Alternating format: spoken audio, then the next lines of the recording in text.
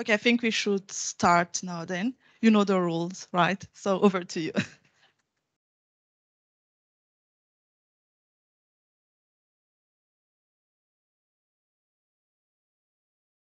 We're all familiar with the experience of phoning into a call center. And when we do so, we start off with navigating through this automated menu system where you have to select many different options by pressing buttons. And we call the system an interactive voice response, or IVR for short. Now, the purpose of an IVR is to direct us to the correct department or call center agent to speak to hopefully resolve our query. Now at Discovery, and specifically Discovery Health, where I'm employed as a data scientist, we receive almost 9 million calls per year and on average 20,000 calls per day from our members alone. And when so many of these members of us call us, it's really imperative that we provide a smooth and efficient IVR and call center journey. And we really want to get them to the right agent at the first time of asking. And in this talk, I want to share with you on exactly how we try to achieve this. In this talk, I want to give you some background just on the call flow structures we employ at Discovery Health before describing some of the data analysis we've performed on our IVR and call center data sets. And then I'll describe how we are employing simulation to now inform our redesigns of our IVR systems. And then I'll just share with you what's still in store for us and what are we working on in terms of this project. So at Discovery, and specifically Discovery Health, we employ these IVR systems, and they have this dual functionality of either offering self-service functionality. So if you just need to request a membership or tax certificate, then you can do this in the IVR without having to speak to anyone. Or we can ultimately navigate through to the IVR to get transferred to a call center agent. We always require you to verify your identity. So if you do so, then we have your details already on hand. And then we also have different contact numbers for different communities phoning us. So a medical aid scheme member would phone a specific number, a financial advisor would phone a different number. And for each of these different numbers, we have different IVRs or call flows. When it comes to our call center, we've got a call center of about 1,500 agents. And all of these agents are then divided into skills, or you can call them pools, dedicated to specific query types. So we would have a pool of authorizations agents that are trained to deal with authorization-specific queries. So then we have many different skills or these kind of pools. And the purpose then of the IVR is to direct these members to the correct pools. So I think the need for an efficient IVR is quite intuitive, but very specifically when we have an emphasis on our member experience, we want this journey to be as smooth and as fast as possible. There's also a great emphasis on reducing operational costs. So if you were to phone through and you speak with one agent and you find out you need to be transferred to a second agent and you have to explain your whole story all over again, that takes a lot of time and results in wasted handling time, which, especially in our context, when we operate at such a large scale, it's really, really costly. So you ask about IVRs and you think, is it really still the modern thing to phone into something and have this thin voice speaking to you and pressing different buttons? Well, yes, the long-term future of IVR arguably is in what we would call conversational IVR or AI-driven and having it personalized. But whilst that's still somewhat in the future, or at least when the technology is mature enough, in the short term, we said, let's have this in-house data analytics solution and see what are the quick wins we can gain from just analyzing this data ourselves. So just at a very high level, how would the IVR structure look like? So it's almost, you can think of it as a tree. We've got many different tiers, and each of these tiers would represent some menu where you exercise an option, and you ultimately get routed through to an agent, or as I've said, you can do some self-service functionality. But so this is a high-level, simple overview, but in reality, it looks more something like this, which makes it much more complex to really go and analyze and work with when you consider all the things that happen in the background that you as a caller would not even know about. So then a couple of years ago, we actually for the first time ever started to analyze this IVR data, and then specifically in connection or in conjunction with the call center data. And when I say call center data, I speak about when you speak to agents in certain skills or pools, so we know with whom you spoke to and for how long and so forth. But now we are able to connect you to, well, connected to the IVR journey itself. And when you've got these data to your disposal, you can ask different questions. So we ask, where in this IVR do our members spend the most time? Are the self-service options easy and intuitive to find? Or we can ask, but which IVR journeys lead to the highest transfer rates on the call center side? And I want to show you some of these insights that we've gained from doing this analysis and asking those questions. So just as an example, so we get this end-to-end view on caller journeys for the first time. So just as an example with this visualization, we call it a Sankey diagram. So we've got different paths in the IVR. So the pink bar would be your main welcome message. And then there's many different paths. This gray bar would present the boundary between IVR and call center side. And ultimately you get through to a final skill or pool. And just as illustration here is to say that there are many different paths taken here to the same destination, and that's arguably inefficient, and we can try and find out why this would be the case. Another natural thing to measure is what is the time spent in the IVR. So if we've got an average MBR year of our members spent in the IVR over the course of 2020, you can see say in January starting at almost 2 minutes, which can argue is relatively long. And then you'll see clearly these spikes here in March, and much more evidently in April was when the COVID pandemic hit and we introduced this COVID information message, and also towards the end of the year when there's what we call end of year changes. And this really reminds us how sensitive this IVR is, or if you were to add changes or add menus, like really what is the impact of this then on your IVR. But in a way, it took us to actually have this data before we really came to this realization. Naturally, if you've got different menus and options in your IVR, you can now go and measure the utilization of these different options. Like if you have a menu of 5 options, are these really utilized? So what I want to share with you here is what we call a main tier 2 menu. So you can see the many different options, you press different buttons, and then it goes down all the way through to, you can just sit and wait idle for the first available consultant, and you don't actually have to press a button.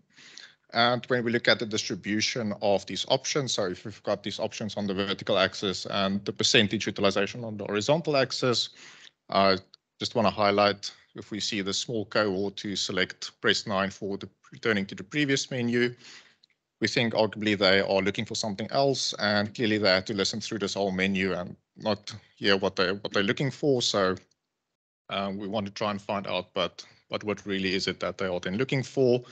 And if we look at the wait for agent option, close to 60% would just sit through this whole menu before they make their selection. And you have to ask, but there's probably also some very specific option missing for them. And if we find out what it is, maybe we can insert this very explicit or specific option for them.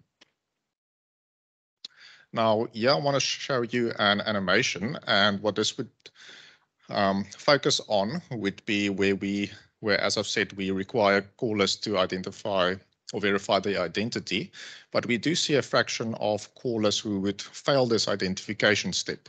And you'd have to ask, why would someone not be able to correctly enter their ID or policy number?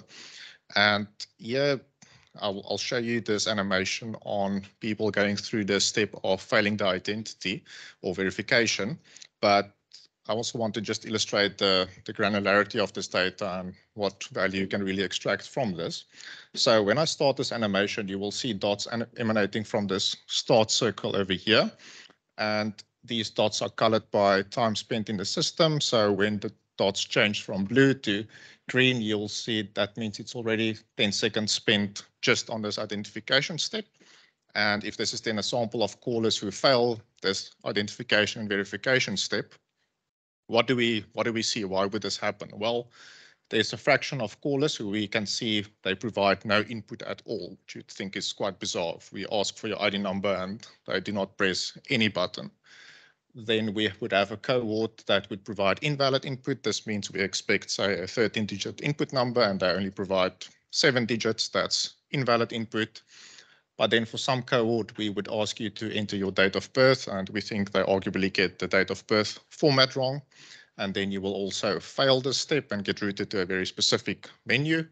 And then finally, we get those who would seemingly do enter the correct identification number, but then it's most likely linked to an inactive membership or inactive slides, inactive membership, which means that it is possibly then just some policy that's been cancelled recently or something like that. And therefore we don't have your details on hand right now. So just an example, if you've got the data at this level of detail, then it really allows you to, but how can we change or redesign something in this IVR structure to prevent these kinds of phenomena occurring?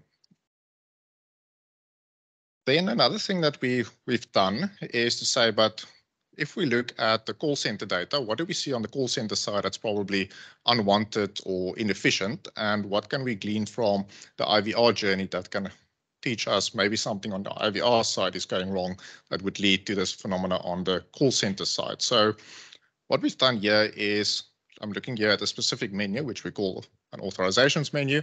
So it's at the tier 3 level, and you can see there are different options related to various authorizations. And what we plot here is we can call it transfer rate, but what if you pass through these options, what is the number of agents you've spoken to passing through these various options? So if we've got the different options here on the vertical axis and then the number of agents here on the horizontal axis in terms of just the percentage utilization, I want to draw your attention to the press 0 and press 2 options. So dental related authorizations and then also hospital authorizations. And we know these are by far the most popular options on this menu. Now, very interestingly, as you'll see here, there's a very high transfer rate on the dental related options. So it's just more than half of the callers who pass through this dental related option that would speak with one agent only. So many get transferred to a second agent. And if you compare it to something like the press 2 hospital authorization, you can see it's vastly different. So you'd have to think, why on earth would this be the case? So now if you read with me that very first option or sentence, for dental related queries, procedures or authorizations, press 0. When I had a look at this and I realized, well, if members hear the word authorizations, they do not realize it's connected to dental. So they think, oh, I've got an authorizations query, even if it's just a general hospital authorizations query, and they would press 2, which would take, and they would press 0, which would take you to essentially the wrong skill. So all we have to do is just change the wording and make sure that that very first option is very explicitly stated as being dental related. And ever since, we've seen a significant reduction on the transfer rate on that option. A really huge improvement just after a very basic wording confusion change. Then just more for demonstrating that you can also, with this IVR data, look at, but how long do members spend on a menu? Would they actually listen to all of the options before making a selection, or are they sort of impatient? Just using the same authorizations menu as an example, but if I just plot the distribution of what is the time spent before making a selection. So if we look at this graph here, just the frequency on vertical axis and then the time on horizontal axis, and these are then colored by the different options. These vertical red lines would just denote the boundaries between the different options in this, we can call it the audio file, but I rather just want to draw your attention to where we can see this large cluster pressing the 0 option instead of option 2. And what we know from this is that they would already press 0 before they even got to pressing 2, which just almost validates that conjecture that they mistake it for a general authorizations query, whereas if they would have listened just a little bit further on, they would have probably made the right choice. And if we see something like this green cluster over here before the 5-second mark, these are the callers quite clearly familiar with the menu, and they would just go on and press the button without having to listen to the rest of the menu. And then just to highlight that with these kinds of visualizations, because it might be more difficult to really detect with the data, is if we can look at things like looping behavior, so you can immediately see members bouncing around between the same menus, and you want to ask, but why would this happen? And just seeing this allows you to get to some starting point for saying we see this phenomena at a set of menus, so let's go investigate it from there. So we've performed all of this data analysis, and in a way you can say we've exhausted the possibilities of what we can look at in terms of looking at historical data and what we think would sort of be relatively risk-free changes that we can make already. But now we need a method of looking at how do we really redesign an IVR, change menus and options to be able to have a much more efficient journey then for all the members, but without really, or let's say, having any adverse or unintended consequences.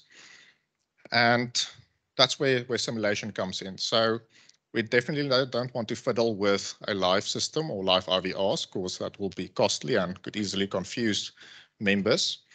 And if we just think back to what would be an ideal member journey, is if you go into the IVR, you make your selections quite easily, get to one agent only, hopefully, and your query gets resolved. But we know in reality, we see more of the bouncing around between menus, getting to one agent, and then being transferred to a different one. And now we want to say, but what kind of IVR structure gets us closer to the left-hand side, if this is more what we see right now? So how do we redesign an IVR and also test it without impacting our members or making costly changes without really knowing what the results would look like? And the answer for us here is to use simulation. So if we use simulation and we can simulate many different designs of IVRs and many different scenarios, and this would allow us to get to a much better design. So this is an active work in progress of ours. It's a simulation that we are building ourselves from scratch, so it's nothing commercially available that we're building on or just using. And whilst this is a really big undertaking, we've got some results, and I just want to share the very first test that we've done with you. And it relates to a number of callers. So we've got this almost 150,000 callers who would spend a combined almost 900 hours on a specific menu, or the tier 2 menu, which I've showed previously. And they would just sit and wait idle for an agent. And then we know they have a financial related query. If I say finance, it's like having to do with the payment of their contributions or debit orders or maybe medical savings account balance. And now we ask, but if we would include a specific finance option for them to like go and press before they have to wait for an agent, what would the impact of that be? So just on this menu that we are looking at then is we've got this menu, and at the moment we've got the close to 60% to withhold for an agent, and of them 40% have this finance related queries. So if we want to insert a finance option, or you can think of now any other use case, like where would we now go and insert an option if we want to do it? Well, if we say we stick with this particular menu, then you can arguably insert this press 4 option over here. And what this would mean is you can now go and press 4 without having to wait for an agent, listen to the menu for say 30 seconds. But if you introduce that, maybe it confuses some members, might have some other effects. So we can go and simulate this and see what is the impact of that. But then also just as an example is to say that another structure is maybe to say we're going to introduce a new kind of layering system, and maybe you have shorter menus, but more sub-menus, and then each sub-menu is shorter, but maybe an overall journey is longer. But nonetheless, so this scenario number 1 is something that we've tested, and I won't go into the details of it over here, but essentially now we can simulate, but what is our as-is situation without this option, and what would the situation be if we do simulate with this finance option. And we can say that in this case, we've seen a really great net savings in time spent in the IVR if we do include this option. So in this example, it's more just on the member experience and spending time in the IVR as opposed to necessarily reducing operational costs for us. But this is just one example, and many more will soon follow. And metrics we will measure time spent in the IVR would remain a big one, and then also looking at transfer rates, but maybe just at what's the average number of selections someone would have to make under a certain design is something we can look at. So just where are we still going from here? Well, in terms of this model, so we will have to do continuous validation of it since it's really such a big and complex thing to do. We are building this as an R package, so we're doing those developments, and then, of course, many cases of scenario testing and integration with many of the stakeholders would need to happen. So we as a data science team would build this model, but it's obviously many people we need to connect with to make sure that these changes get somewhere. In terms of the data analytics, I've shared with you what we've done on the member line or call flow, but we've also looking at the advisor line, and then we can also look in the future at the health provider call flow, which is also a big one. And then finally, some of these changes we've already logged, which we get from just the data analysis. So we know that these are relatively risk-free changes we can make. So we've got these logged to be implemented in the coming year. And then for some of these, we still do user experience testing. So we'll do this as we go along. And then with the data available, we can still monitor the impact of these changes as we go along. Thank you. Thank you. Thank you, Marno, for an interesting talk. Questions from the, yes. We have a couple of minutes. Okay. Go. I might have missed it, Marno, but is there a reason why you don't do A/B testing? Is it just too risky, or? So it's costly, but also I think that when we want to make relatively wholesale changes, we are a bit scared to, I suppose, to roll it out too wide. I mean, I suppose you can do it on a smaller base, but there is sort of this case for wanting the experience on a large scale under many different scenarios, and then something like this would make sense. But those testings would also occur. But I just think for what we want to look for and using the data we do have, that's something we want to try. Okay.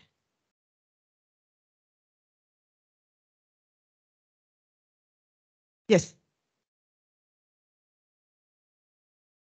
Hello, Marno. Thank you for your presentation. I was wondering if those client evaluation ratings at the end of the call are taken into account during the simulation, or in terms of the time spent, there could be reasons there, or how is that qualitative data used? I see it's not used as a testing metric. Yeah, so that's an interesting one, and if you'd like to, please come to my talk tomorrow, and you'll hear more about that. So specifically on this one, there's not that great a correlation because those surveys we do, well, sorry, so the more popular one we do is specifically to do with rating the agent as opposed to your experience in the IVR. So we don't have all that much that would necessarily evaluate that. It's much more anecdotal in some sense. But it is true that in some cases that would filter through, and even though we maybe not working with those data directly, it's still something we are accounting for over here. Thank you. Question one, can you get the caller ID? Yes. So you're rooting for the identification of the person's account, so beforehand, and present them with options immediately?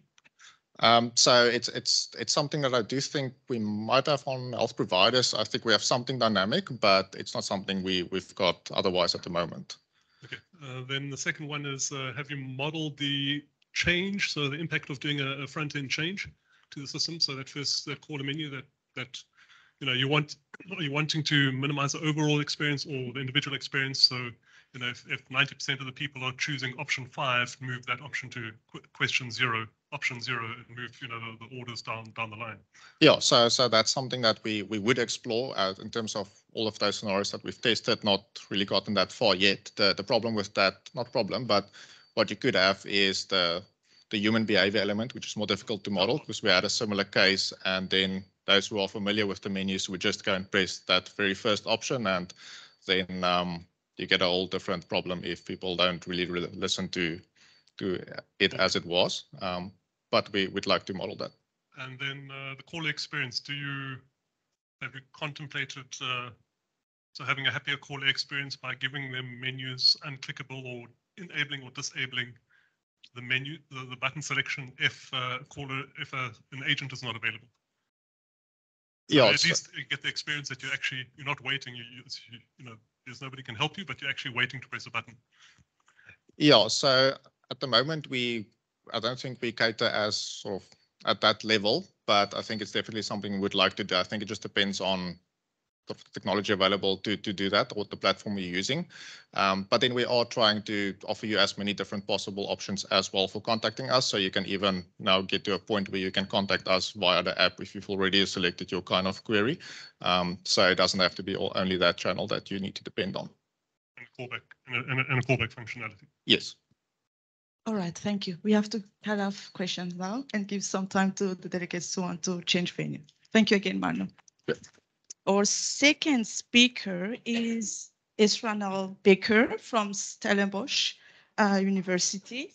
Okay, so over to you. Thank you for the introduction, Chairperson. My talk today will be a game theoretical study of the Sermon on the Mount, and these are the areas that I will be covering in my talk. Humans are relational beings, but are often unsure of how to navigate these relationships, as they also tend to yearn for power. This constant inner conflict causes tension between a person's ego and their interpersonal relationships. According to the Swiss psychiatrist and psychoanalyst Carl Jung, the ego was the center of consciousness and of all personal acts of consciousness. Linking pride and ego, narcissistic behavior is an adaptive mechanism aiding in not only protecting the ego, but also inflating it. Humans possess the desire to be dominant, but also the fear of being isolated. Human beings want to experience a sense of belonging and worthiness to fill some void and to make them feel complete. They form relationships based on their need for inclusion, control, and affection. The victory-seeking ego and self-preservation of humans cannot coincide with the relational-seeking behavior they undeniably possess. These two goals, namely satisfying the ego and maintaining positive relationships, are in conflict. Humans have a desire to follow rules and regulations, assuming it will grant them the reward of relationship and moral victory. Humans also seek guidance when making choices. The human being looks to psychology, philosophy, and religion to solve the conflict of achieving victory while maintaining good relationships. Primarily, there are two categories of religions: Abrahamic religions, which include Christianity, Judaism, and Islam, and Eastern religions such as Buddhism, Hinduism, and Sikhism. Christianity is the largest of the world's major religions, with an estimate of more than 2 billion followers worldwide. In 1970, the majority of the population worldwide, approximately 81%, adhered to some religion. There is no doubt that humankind throughout history has sought an entity or concept bigger than themselves to believe in and to worship. The Sermon on the Mount has been one of the most important Christian teachings of Jesus, recorded in the Gospel of Matthew. The Sermon on the Mount is one particular portion in the book of Matthew in the New Testament that has been vigorously assessed by biblical scholars. The sermon has functioned primarily as an instigator for the formation of character. Secondarily, the sermon can contribute to decision-making collectively with the whole Gospel of Matthew. Some biblical scholars interpreted the sermon as Jesus that has given clear, rational, moral, and political rules of conduct. Humans are relational, victory-seeking religious entities. They are adverse to loneliness and loss and pursue strategies to minimize these. In competitive chaos of trying to ascend hierarchies of ego while seeking relationship, humans search for a set of rules to live by. hoping that these rules will operate as guidelines to ensure them both relational gain and ego victory. Can a strategy be found to bring calm to this chaos? Christianity, in particular, offers the Sermon on the Mount as a peacemaking solution to the conflict that exists between the ego and relationship. This brings me to my research question. Can this strategy be modeled using game theory? And what conclusions about the sustainability and victory can be drawn from pursuing the tenets in the Sermon on the Mount as a strategy? This research project aims to review whether the tenets in the New Testament of the Gospel of Matthew can be successfully molded into the game theoretic framework. Fresh biblical and game theoretical insights on the Sermon on the Mount could yield practical implications for living a peaceful, relational, and victorious life. David Sally, a strategist, problem solver, and researcher in behavioral game theory, reckoned that sympathy in particular can affect a game and transform the payoffs in a game. Sally showed that sympathy can be a basis for broader social relations theory, since strategic interdependency and social interaction could be linked. In his research study, Roman theory created a game to analyze romantic relationships between two individuals. Mathematical modeling, and specifically game theory, was used to implement this game between two people who may have completely opposite personalities, but could potentially be a good romantic match. In this study, theory showed that it is possible to construct, quantify, and model strategies in such a way as to generate payoffs and optimal strategies. Theory found that game theory can be used for social and behavioral modeling, where payoffs are not quantitative but rather qualitative. Matthew Robin, a professor of behavioral economics, developed a model for fairness that explicitly incorporates beliefs applicable to two-person finite strategy games. According to Robin, people like to help those who are helping them and to hurt those who are hurting them. One exception to self-interest was that people may care not only about their own well-being, but also about the well-being of others. This idea in Robin's study is useful for modeling the strategies of the Sermon on the Mount. Stephen Brahms applied mathematical theory of games to the Hebrew Bible and modeled a game from the book of Genesis using a game theoretical approach. Brahms relied on non-cooperative games, game trees, and matrix forms of games. He assumed only ordinal preferences where players could rank themselves but not attach numerical values to the outcomes. Each player's payoff was not quantitative, but ranked by preferences on a scale. Richard Beck suggested that the Christian approach is to be a non-zero-sum cooperative player in the game of life. Unfortunately, the game of life seldomly includes cooperation, and it appears that the nice guy always wins the least. Emmanuel Baron discussed a simple game constructed by Blaise Pascal between man and God that showed spiritual rewards are possible to quantify for game theoretical analysis. Ego depletion and prosociality are qualitative elements and are difficult to quantify. 5 specific tasks are identified from the Sermon on the Mount in Matthew 5. These 5 tasks are quantified as a function of ego depletion and prosociality by interpreting parallels for the 5 tasks from literature. As a first attempt to interpret the text, the most prominent and diverse tasks are chosen. Assume that the Sermon on the Mount can be summarized as a call to perform 5 specific tasks. These 5 tasks are generosity, trust, judgment, prayer, and forgiveness. In the subgame of trust, the reward strategy describes the action of sharing empathy and information with an opponent. The defect strategy describes the action of not sharing empathy or information with an opponent, while the punish strategy describes the action of doubting and withholding empathy and information from the opponent. In the judgment subgame, the reward strategy is the action of accepting an opponent's action and appearance, while the defect strategy means simply ignoring an opponent. The punish strategy describes the action of unfairly judging and accusing an opponent's choices and actions.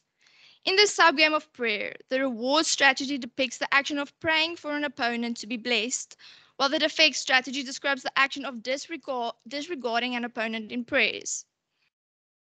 The punish strategy represents the action of pronouncing a curse over an opponent. In the forgiveness subgame, the reward strategy marks the action of unconditionally forgiving an opponent. The deflect strategy is the action of conditionally forgiving an opponent's transgressions, while the punish strategy describes the act of condemning an opponent for their wrongdoings. The outcomes for the application of each of these 5 tasks are represented by a 3x3 matrix. The 5 tasks are quantified by populating each matrix with entries according to Dreber's 4-to-1 punishment technology. Dreber performed repeated prisoner's dilemma experiments on 104 subjects. In each round of a repeated game, participants chose between cooperation, defection, and punishment. Dreber showed that the inclusion of costly punishment in the possible payoffs increased participants' proclivity towards cooperation. Costly punishment meant one player paid a cost for another player to incur a cost. Dreber selected cooperation to mean that one player paid 1 unit of cost for the other player to receive 2 units of reward. Defection meant one player gained 1 unit of reward at a cost of 1 unit of loss for the other player. Punishment meant that one player paid 1 unit of cost for the other player to incur 4 units of cost. Similar to Dreber's study, players in the game of the Sermon on the Mount also have the choice of rewarding, defection, or punishment towards other people or players. Dreber's quantification method was used to quantify and populate the matrices of the 5 tasks. Dreber's payoff values were used to associate the cost values with ego depletion and the reward values with prosociality. This quantification method informs the 2-player non-zero sum game theoretical initial matrices for the game of the Sermon on the Mount.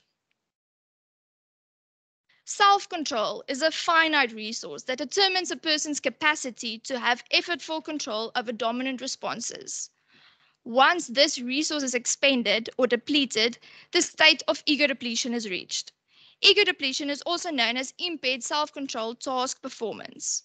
Hage et al. Performed a meta-analysis of 83 studies on the effect of ego depletion on task performance and the outcomes related to the tasks.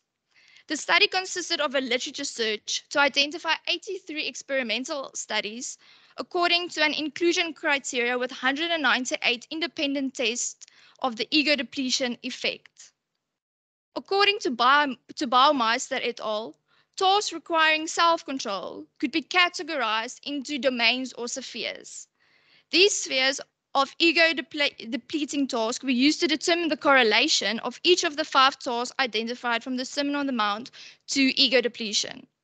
The correlation of the task to ego depletion is used to determine the scaling of the task against each other.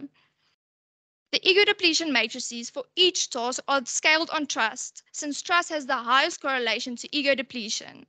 Scaling on trust with respect to ego depletion requires that the initial matrix quantified by Dreber be manipulated. The other 4 tasks are then scaled on trust by their respective correlation values to ego depletion. For example, generosity is about 2/3 as positively correlated with ego depletion as trust. So in layman's terms, your ego is less exhausted by being generous than trusting an opponent. Pro-social behaviors are voluntarily and desirable actions performed to benefit others, such as helping, sharing, and consoling. Pro-social behavior may improve attitude towards other people, reduce prejudice, and produce positive and inclusive social interactions. The prosociality scale was designed as a measure to assess individual differences to behave pro-socially in a global tendency. Canigri et al. Investigated properties of the prosociality scale and its validity across different cultures. They investigated the measure to which the prosociality scale across 5 different countries can be generalized, namely China, Chile, Italy, Spain, and the US. Items of the prosociality scale were sectioned into prosocial actions and prosocial feelings, which were measured according to the general prosocial factor. From these items of the prosociality scale, parallels were identified and mapped to the 5 tasks found in the Sermon on the Mount. The prosocial actions and prosocial feelings were used to determine the correlation between the 5 tasks and the prosociality. The correlation to prosociality for each task was calculated as the average correlation of the data obtained from China, Chile, Italy, Spain, and the US. The items that are closest related to the 5 tasks are identified from the Sermon on the Mount and are chosen from the list of Canigri. The correlation of the task to prosociality is used to determine the values of the gain matrices by scaling the tasks accordingly. The prosociality matrices for each task are scaled on trust. Since trust is the same task used to scale on for ego depletion, scaling on trust with respect to prosociality means that the initial matrix quantified by Dreber is used to scale the other tasks. The remaining 4 tasks are then scaled on trust with their respective correlations to prosociality. The scaled values are calculated as a ratio of the respective correlations to the correlation of trust to prosociality.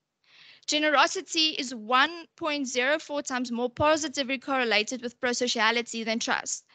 In layman's terms, being generous contributes more to a relationship than being trusting. After constructing the 2-player non-zero-sum games for both ego depletion and prosociality, the total payoff for each task is calculated as the summation of the entry in the ego depletion matrix for the specific task and the prosociality entry. The resultant net gain or loss for each strategy in the each task game is listed. The Nash equilibrium is calculated for each game to determine the best strategy for each player. The Nash equilibrium is each player's best response to the other player's strategy in the game. Solving the non-zero-sum 2-persons game with the Nash equilibrium shows the best strategy for both players is to defect for all 5 tasks in the game of living according to the Sermon on the Mount, quantified according to the loss of ego depletion and the gain of relationship. The analytical hierarchy process is a multi-criteria decision-making approach. The factors of interest are arranged in a hierarchical structure. The AHP was used to determine the best combined strategy for the 5 tasks as a single solution to how to best play the game of the Sermon on the Mount. The expected values of the payoffs to the row player and the column player are modeled by means of the AHP. The entries for the pairwise comparison matrix are determined using the ranking of Van Oudenhoven et al. For the 5 tasks, where the comparison of virtues across 14 nations were reported in their study. Participants mentioned which of the 15 listed virtues were most important to them to practice daily. The sample included religious and non-religious participants. Generosity, trust, judgment, prayer, and forgiveness have cultural important weights of 0.23, 0.18, 0.26, 0.17, and 0.16 respectively. The total expected payoff value of minus 0.37 depicts the loss of living according to the Sermon on the Mount, which reflects the required self-sacrifice to live such a life. When the game of the Sermon on the Mount is quantified by means of Dreber, Hager, Baumeister, and Canigri, the best strategy is to defect on all 5 tasks. Even if the best strategy is chosen, the player still experiences an expected loss of minus 0.37. In layman's term, the player can defect to protect himself, but still walks away with a loss. Even if the best strategy is chosen, the player still experiences an expected loss of the value of minus 0.37. A layman's intuition to live a life according to the Sermon on the Mount is a costly life of self-sacrifice. Yet, millions of people across multiple generations have chosen to live this life. The question arises as to how much more additional gain is required to change the best strategy from defecting to rewarding. A sensitivity analysis is performed to determine the prosocial gain a player should receive to consider the reward strategies in the game of the Sermon on the Mount. The analysis is done to determine how much more additional gain is required to change the best strategy from defecting to rewarding. The prosociality matrices of all 5 games are adjusted such that the total payoff matrices result in the best strategy to be the reward strategy for both players in each subgame. The prosociality matrices for the task of generosity, judgment, prayer, trust, and forgiveness require a reward value almost double, approximately 1.6 times the initial reward value for the role player. The prosociality matrix for the task of trust requires exactly double the initial reward value for the role player. These increases in the prosocial gain for the reward strategy results in the Nash equilibrium for the total matrices to be the reward strategy for both players. Theologically, these additional gains could be a proxy for a measure of faith. A player therefore requires more faith in additional gain to play the reward strategy in the game of trust than to play the reward strategy in other games. However, all games require at least some measure of faith in additional gain to entice the player to choose to reward their opponent. The pure strategy for both players is then to reward the opponent in all 5 tasks. The adjusted total expected value of rewarding an opponent in all 5 games is calculated as 3.85 for both the row player and the column player. This expected value is calculated by assigning the cultural important weights determined as previously by the AHP. Yet millions of people throughout the ages across multiple generations have been living according to the Sermon on the Mount. Perhaps a metaphysical reward makes it worth playing the game of the Sermon on the Mount. There exists conflict between the human desire to be victorious, socially accepted, and morally good. Different texts present different strategies for best achieving these 3 goals. The Christian tenets specifically set out in the Sermon on the Mount present strategies that appear to be in conflict with the desire to achieve traditional victory to satisfy the pride of ego. Intuitively, these tenets might seem upside down and questionable, but these counter-instinctual strategies can lead to a sustainable game and even victory for the player if a measure of faith is applied. If the different games are played without faith and without prior knowledge of the opponent's approach to life based on these 3 possible strategies, it is not profitable to live according to the Sermon on the Mount. Even without a measure of faith, it is unfavorable to punish, but to reward when an opponent is actively punishing is very painful. If the different games are played with a measure of faith and without prior knowledge of an opponent's approach to life, rewarding the opponent is even sweeter, and the player is able to obtain at least some gain from rewarding, even when the opponent continues to punish. When quantified as proposed in this research, the best strategy to protect the player's ego and remain social is to defect from the tenets of the sermon, but even in defection, the player still suffers a loss. A measure of faith increases gain so that the best strategy becomes to live according to the sermon, and even in self-denial, a greater gain is achieved. The best strategy for each player without faith in a metaphysical reward is to defect. But with faith in a measure of additional payoff, it becomes lucrative to play the reward strategy on the various tasks. The question arises whether the best once-off strategy remains such in repeated interactions with players of various life approaches. Simulation of repeated games pitting players on the faith-induced increased payoff matrix against opponents either on the same increased payoff or the original payoff values. When, if ever, does playing according to the Sermon on the Mount induce an intolerable loss? How sustainable are the strategies according to the Sermon on the Mount in the context of a benign or an antagonistic opponent? Various repeated interactions may be simulated to determine the total payoff and the expected payoff of all 5 different games, namely trust, generosity, judgment, prayer, and forgiveness.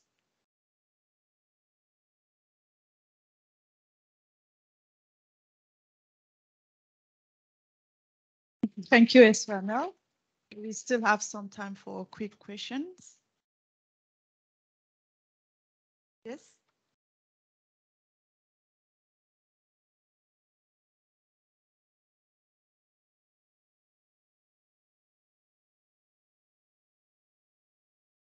Could you please repeat the question? So do you see the Sermon on the Mount as a gain for the church because both players are constantly losing? I did this in the sense of neutral players, not assuming they're religious, if they're religious or non-religious, but I think it could be. Yeah, I think it could potentially be. Yeah. I'm not saying religious, just as in like as a preaching system where like religion becomes a system where the players lose, but the controlling body wins as a gameplay. So it's not just between two players, but it's an external body as well. So there's a loss. We've demonstrated that there's generally a loss according to those preachings. So where is that loss going to? Oh yeah, that would be something interesting to look into. Yes, where is that loss going? Yeah.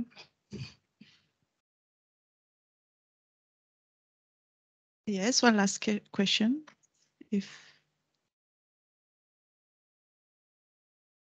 Okay, no more questions. So thank you, Esranel. Thank you.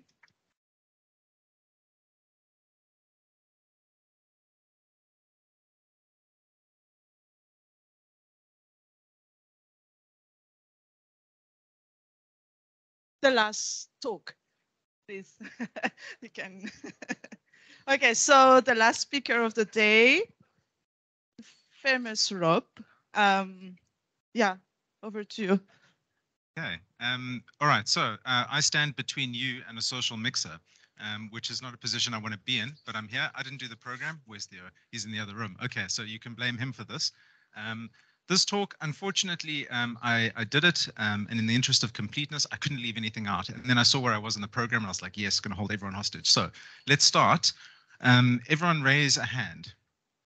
Let's see that. Yeah, there we go. Excellent. You're all here. We're going to be using these hands in a moment. So I'm checking everyone's arms are working, and we know that it functions. Let's begin. So I'm sure everyone's read the slide. No need for me to read it out. Let's begin. So I'm going to give you a quick overview of a particular problem that we attacked, how we solved it, what we did. And my biggest gripe with this entire discipline, and it really is computational geometry, is the lack of solid definitions and an understanding of what's actually going on, right? So I'm going to try and relay that some of that to you so that if you ever find yourself in a position, you'll go, oh yeah, I remember Rob spoke about that once upon a time. I should definitely watch out for insert label here. Okay, so we're not going to unfortunately have a lot of time to chat about precision. I really wanted to chat about GMP and MFR. If you want to know more about how to do arbitrary precision on a computer, come chat to me in a lunch break. It's really cool. I'm going to talk about a decomposition. We're going to throw it all together and we're going to look at some examples. What's that? Switch the mic.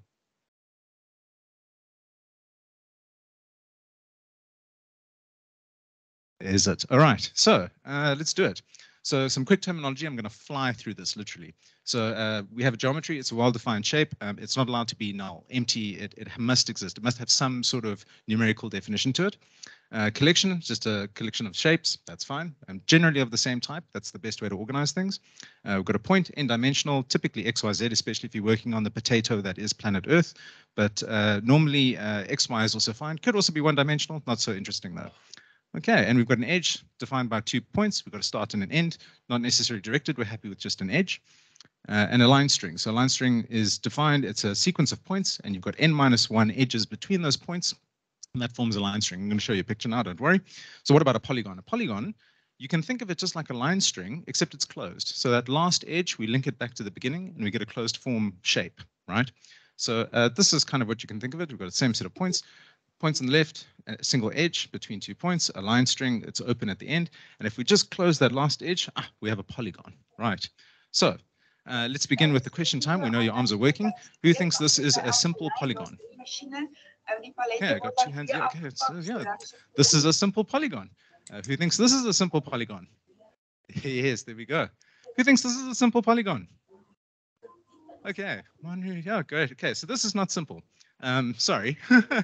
I know I tricked you there, but the catch is this little piece in the middle. So you're going to be asking yourself, what makes it simple? So I'm going to draw some directed arrows here to help you give a sort of intuition. So we all said this one was simple. Well, let's assume we all said it was simple. And if you walk the polygon, so position yourself at the top and walk down the polygon, you'll notice as you walk this line and you follow the polygon around, the interior of the polygon, the bit that's shaded, is always on your left, right? And the bit that's on the outside is always on your right.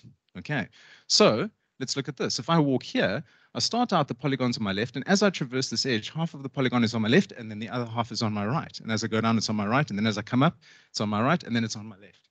And so the switching of the sides suggests that you have two edges that are crossing one another, right? And you're not allowed to have a crossing edge. So you'll say, Rob, don't worry, we can fix this. We'll just throw a point in the middle. Okay, so now we're kind of cheating, right? So we put a point in the middle, it's on my left, it's on my left. Okay, but now where are we going to from here? So there's two ways you can interpret this diagram because it's a bit ambiguous because you don't know how the edges are connected in the flow. But you could say I'm stepping there and then I'm stepping over and then down and through. And there's a catch. There's another rule here. You're not allowed to have 2 points that are identical in the same polygon definition. Okay. So this sounds like a little bit arbitrary, but what we can do is treat it as 2 polygons, right? So one on the left where we cycle this way, and the polygon interior is always on our left, and one over here where we cycle again in any arbitrary direction, but the side of the polygon is always the same. And they can share that exact point in the middle because they're actually in 2 separate polygon definitions. So you can think of this as there, 2 separate polygons that have the same point exactly, but they're in separate definitions. So this is okay, right? We can work with this. All right, so no duplicate points, no crossing lines or parallel edges, and the parallel edges is a tricky one. Obviously, you can have parallel edges, but they can't be exactly on top of each other because that would allow you to loop through something into somewhere else. So that's cheating. And you must have a consistent interior side, right? So that's generally the most common sort of definition. So we can all agree this one's simple. Is this simple? Hands up, who thinks it's simple? I'm the only one. Oh, Kanchu, he agrees. This is a simple polygon. There's nothing wrong with this definition, but you're all very cautious now because you know that there's something coming. Is that simple? So if we move the hole to the top left, okay, we're all on the same page now. There's the catch. So that one is not simple. And the reason is, again, is there's a rule here that says you can't have an interior hole that crosses the exterior ring. Right. The moment you do that, again, it's not a simple polygon. This is a complex definition, so that's not allowed. Okay. So my personal preference, work with collections of polygons, multi-polygons, that's fine. Decompose them into simple polygons where you can. Individual polygons consist of contours. They've got rings that can only have one primary ring, so you have one primary definition. And then from there, you can define contours, which are effectively the holes. And each contour must be itself a simple polygon and can contain simple polygons itself. And so we go all the way down the rabbit hole. And if your contours don't intersect, they can have duplicate points. You have a simple polygon, right? And everything should be within the primary ring. So you're going to say, Rob, this is useless. This is a massive waste of time. Why are you doing this to us? This is awful. We want to go home. Oh, no, we want to go drinking. Does this happen in the real world? Can anyone think of an example? And I'll give you a hint close to home. Yeah, South Africa has a ginormous hole in it in the definition, right? We're one of 2 countries that completely landlock another country. And so understanding how to work with holes from time to time can be quite useful, especially if you're dealing with big polygon definitions. And this is a multi-polygon because there's a whole bunch of islands down here which are actually defined as separate entities in the polygon definition because they're not connected to anything else. They can exist as their own polygon, that's fine. But that hole exists inside the big polygon. And some country definitions also have their holes defined for like really big water masses, like in Canada.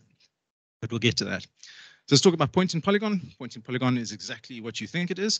It tests whether a point is in a polygon, right? So 2 input arguments, a point and a polygon, and it says yay or nay, true or false. Okay, so that's quite easy. So we can put 3 points in this diagram. It's not a trick. The red ones say it's not in the polygon. The green one says it's in the polygon, right? So again, very simple algorithm. Well, it's not simple, but it's gloriously quick. You can do a point in polygon in n log n time for an arbitrary polygon definition. So if you've got 10 points, call it 23 operations. This is quite cheap. We don't mind doing this operation so much. So why do we need to make it faster? So let me give you a quick motivation. Who knows what this picture is? Andre's got his hand up, but Andre is sneaky. So let's see. Stefan? Yes. So this is the world's internet infrastructure that connects all of the data centers around the world in the specific port landing locations, right? And how those network cables travel around the world. So if you're like us and you've got some global infrastructure and you're trying to connect to customers that are all around the world, all of a sudden you have to worry about where these cables are and how things connect, right? So as an example, if you want to get from Australia to Ireland, you're looking at about 1.5 seconds worth of latency one way, right? So that's a problem. So maybe you want to localize a server somewhere and you want to make sure that you can minimize the request time to that server. But then you have to say, well, can I solve this thing in this particular place, right? So that's kind of the high level requirement. So we solve a lot of VRPs, a couple of thousand every day. And we run this distributed architecture. And so what we can do is when these requests come in from these different continents, we can look inside the payloads and say, can I run this request on this particular data center, or do I need to send it somewhere else where the data might be for that particular request, right? And that allows us to basically speed up the rate at which we can do things, and also saves us quite a bit of money. So we run a lot of map servers, and they take up a lot of memory. So if we can shard these things out and localize them to where they need to be, that's fantastic, right? So I say compute is expensive, latency is unacceptable. I'd love to solve this problem with money, but I guess latency comes at a price. So let's see if we can be smart about it, right? So that's what we're trying to do here. But we need to do it fast, right? And really, really fast, because you'll see why now. So we normally have about 10,000 points on WGS84. WGS84 is the standard longitude and latitude coordinate reference system that everyone uses predominantly. It stands for the World Geodesic System. And guess what year it was defined in? 1984. Go figure. So for a particular payload that comes through to us, so we've got a VRP with 1,000 points in it, we have to answer the question, what country do they fall in, right? So for each point, we have to run a point in polygon. We have to say, well, against all the countries in the world, which polygon does this fall in, right? And this can be a little bit of an onerous request or query to run. So for M input map points, and you've got N map points, approximately defining the polygons, if we just have one point, you're looking at about 3.5 seconds, right, per point. Right? So all of a sudden, if you've got 1,000 points, this is very, very computationally expensive. And it's because of the richness of the polygon definitions. So you could say, well, we can reduce the size of N. Maybe we make the polygons simpler somehow, right? How do we do that? Guaranteeing that we never tell someone they're in a country that they're not, right? So that's, yeah, we definitely want to do it. We don't want to get the answer wrong. We could use something like a spatial index, could use an artery, we'll discuss that quickly, or maybe we can find some sort of middle ground, we can compromise in some way, right? So this is where we get sneaky. So let's talk about the data. Publicly available, it's the GADM, it's the Global Administrative Boundaries version 36, available in whatever format floats your boat. It's about 2 gigabytes compressed. 256 country definitions. There obviously aren't 256 countries, but that's the definitions that they're using for the administrative boundaries. Because it turns out we're still fighting over country borders, so these things change. So this is a nightmare. You don't want to be involved in keeping up to date with this. We've got multi-polygons, they've got holes, but they're not all simple. Okay, so this is a problem for us because we've got almost 33 million points defining these polygons, but not all of those polygons are simple. So this is a problem. Okay, so let me give you an example. Canada, this is Canada, and Canada has roughly 25,000 individual polygon definitions in that file. And this is what creates a lot of complexity if you're just trying to answer the question of, am I in Canada or the USA?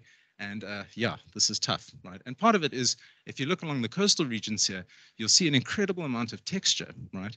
And that's because these boundary lines are very well defined and very well maintained. And this makes it difficult for us. Okay. So you could do line thinning, right? Line thinning is a super easy trick to do. You take your polygon and you just reduce its complexity a bit. So let's say if this is our line over here, you find the maximum angle between 2 points. So if you look between these 2 points, these 2 line segments form almost 180 degrees.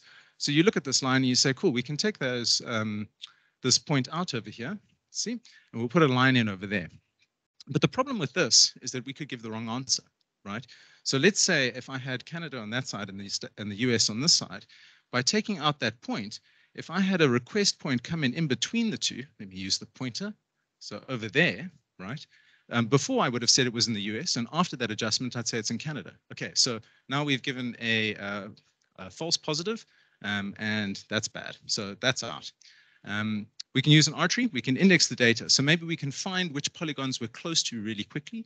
And arteries have got really incredible query performance time, pretty reasonable space complexity. That's okay. And this is kind of a visualization of how it creates an index. And so what you can do is you can run a closest query, right? So you could say, well, here's the point. I know where this point is. Find me all the points that are close to this within some sort of radius, right?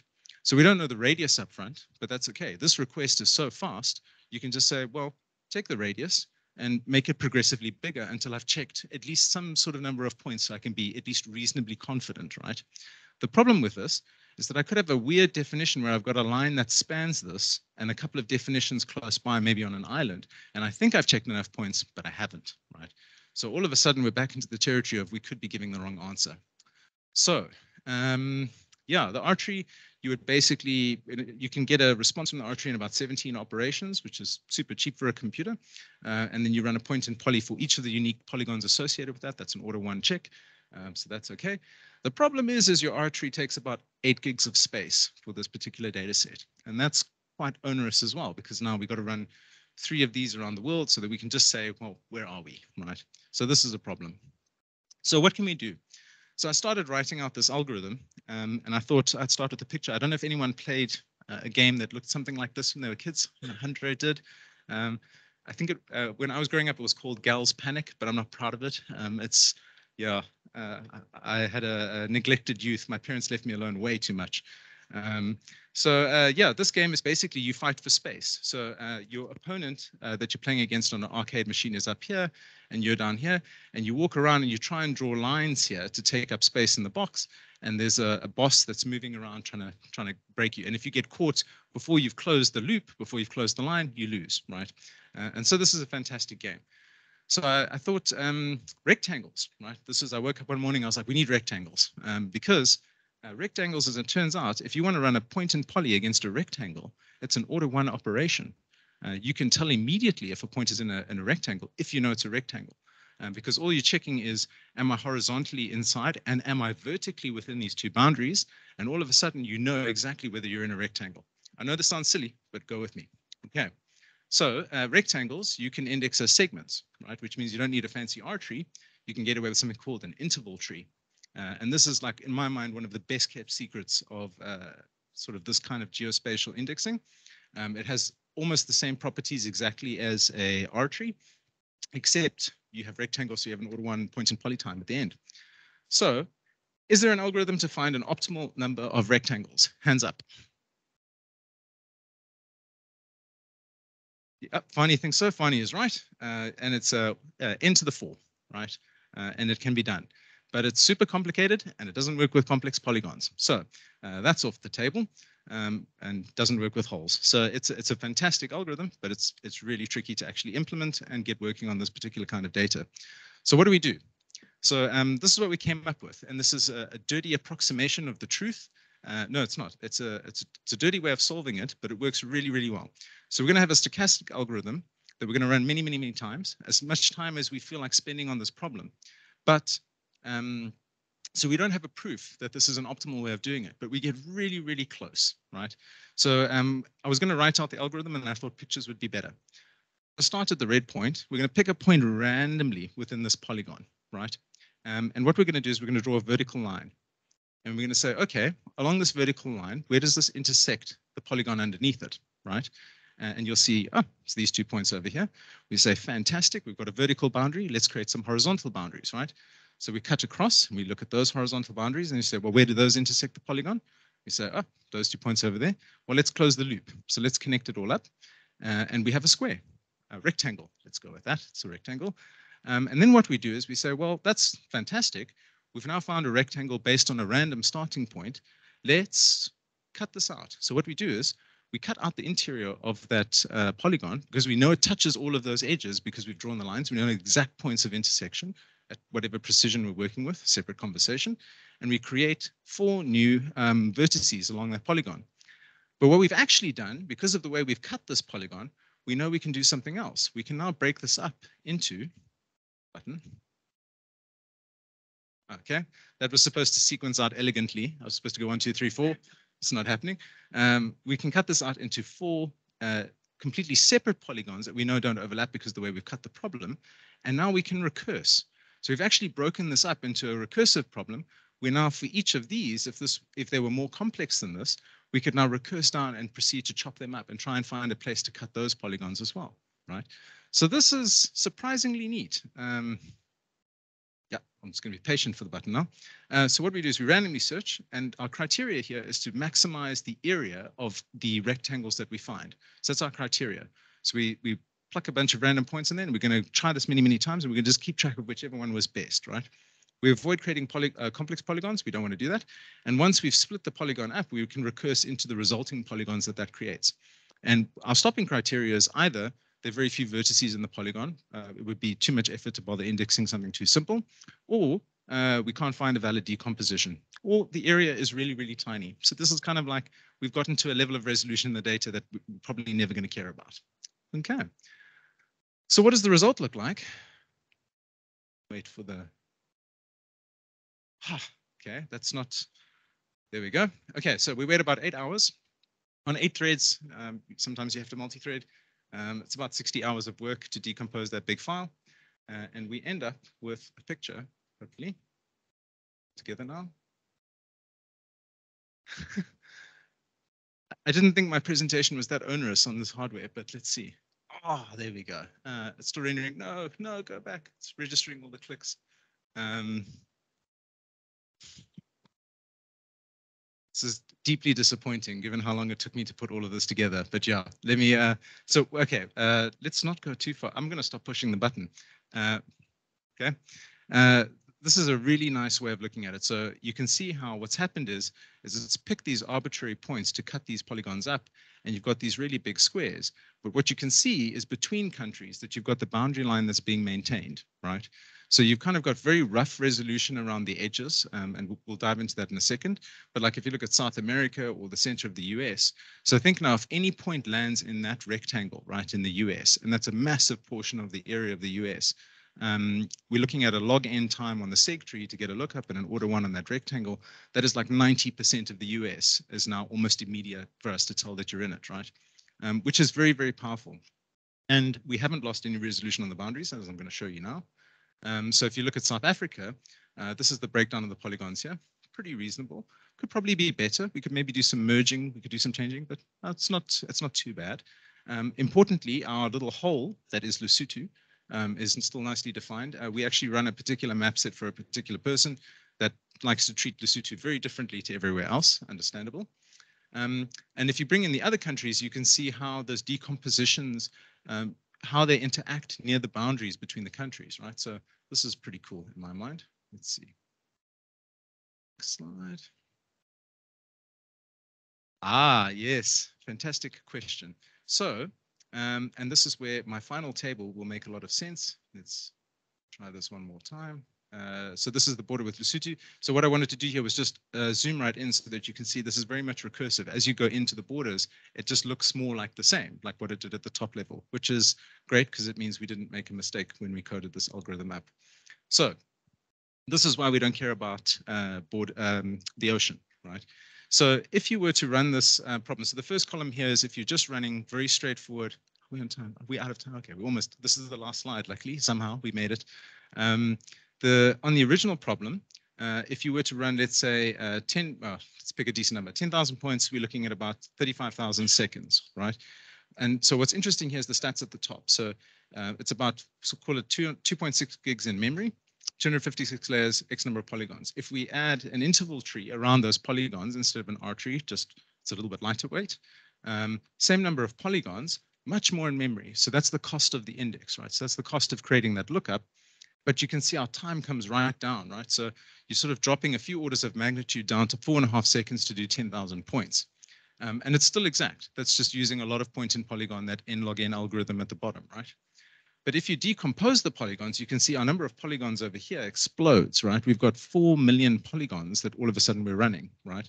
So our memory consumption goes up to like 10.5 gigs, but our query time comes right down. And so it's very attractive, but the problem is that we've kept all the resolution from the original problem.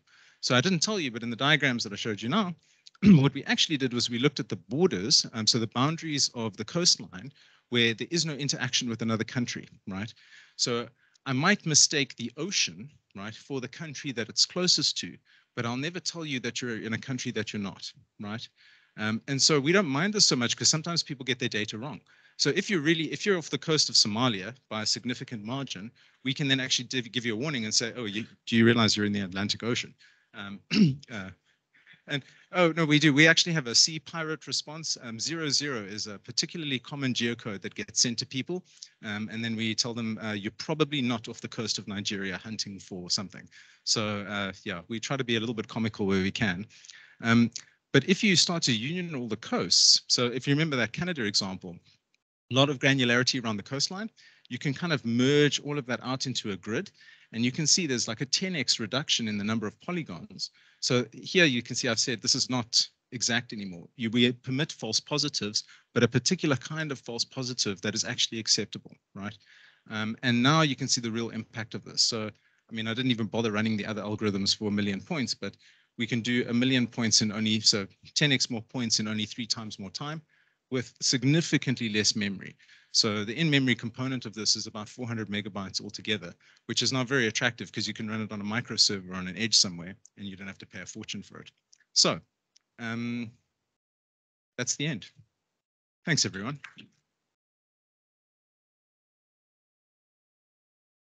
Yeah, it sounds, yeah. We still have, yeah, we can take some questions if there are. Yes.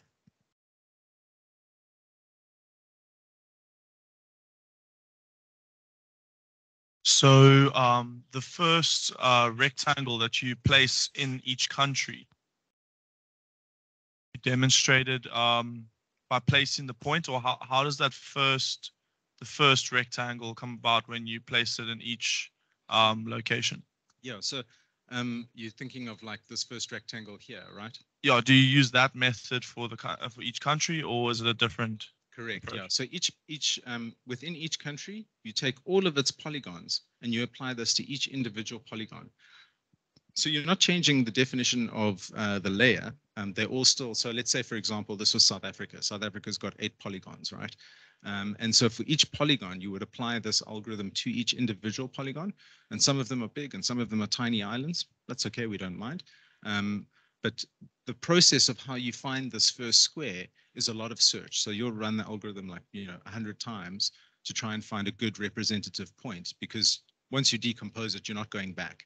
So kind of think of it like as a search tree. Once you make this first cut on this first step over here, you're going to be applying it to all of the pieces around here, right? And so you want to make sure that every time you get as much space as you can before you recurse down. I don't know if that was your question, but okay.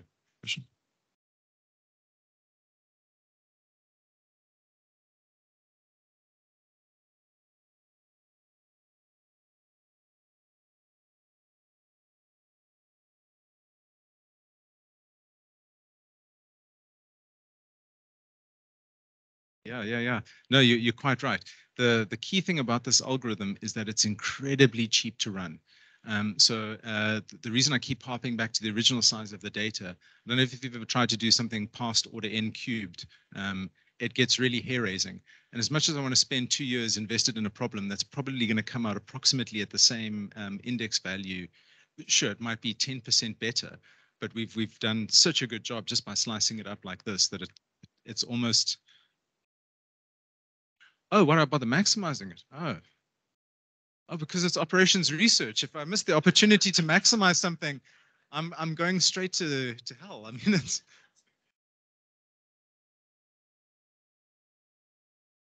Maybe one last question is there.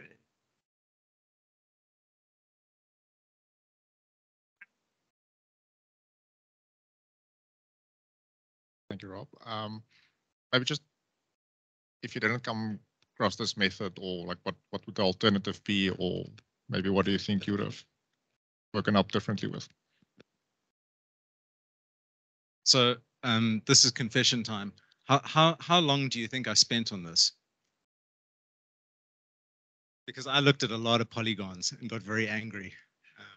And when you have to interrogate this big data file and pick out a polygon that for some reason was not defined as a simple polygon and all your algorithms are failing, I'd gone too far, Manu. There was no other option. I don't know how else you practically solve this problem with the kind of requirements that we required from the query side of things. I don't know how else you would have done it without incurring like a huge computational cost. But realistically, I probably spent a month on this, which it's a lot of time. Yeah.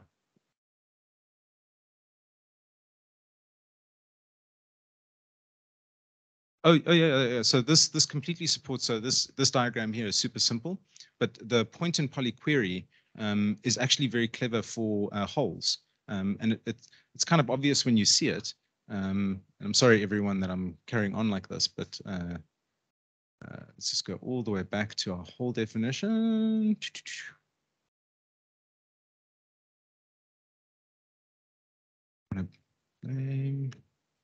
LaTeX. Yeah. So here, what you actually do, you run the point in polygon. It's super simple. Ignore the hole, right? So let's take the red point in the middle. If you ignore the hole and you pretend like it was a whole, a WHOLE polygon, right? If you run the point in polygon there, it'll say true, right? So it'll say it's in the polygon. But then what you do is you run the point in polygon against the hole. And if that comes back true, you invert the top tier response. So that way you can actually make it valid. You can recurse all the way down, have polygons and polygons and polygons, which doesn't happen in map data, but it can happen theoretically. And all that happens is every time you hit a point in poly, you invert whatever result you had before. And that way it's valid for all polygons with holes.